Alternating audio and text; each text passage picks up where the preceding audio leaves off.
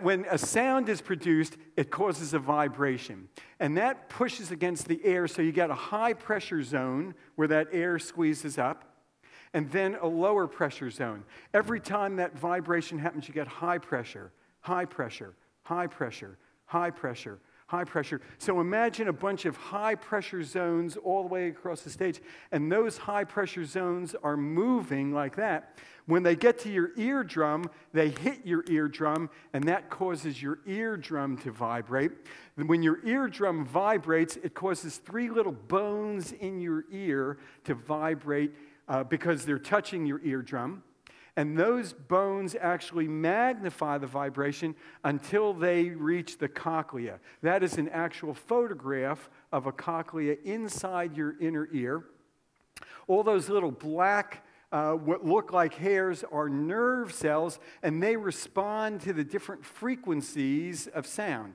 Here's the interesting thing. They respond to different frequencies. The ones near the front are the highest pitch, the 20,000 hertz, and as you go deeper and deeper and deeper inside the cochlea, they respond to lower and lower and lower frequencies. So if you hear loud sounds, or if you, as you age, it's those ones that are the high-pitched ones that get damaged first or tired out. And so that's why a lot of people, as you get older, or if you listen to a lot of loud music with earbuds, that kind of thing, you can damage especially that high-frequency sounds.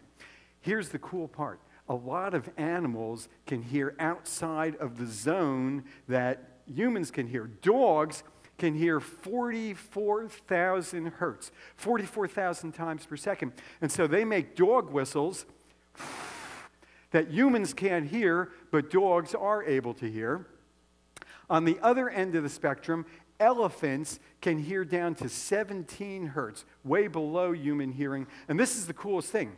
They can communicate like a mile away, and scientists didn't know why for a long time until they started listening for those low-frequency sounds. And believe it or not, the elephant makes the sound, it travels through the ground, and a mile away, the other elephant can actually feel that sound and hear that sound through its legs. They hear with their feet? They hear with, well, it comes through.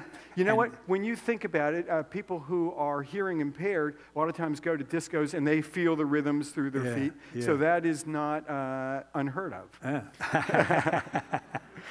His puns are better than mine, I have to just say. I just have to say. The other one I wanted to tell you about is there are some very large whales that can hear down to 1 cycle per second, 1 hertz.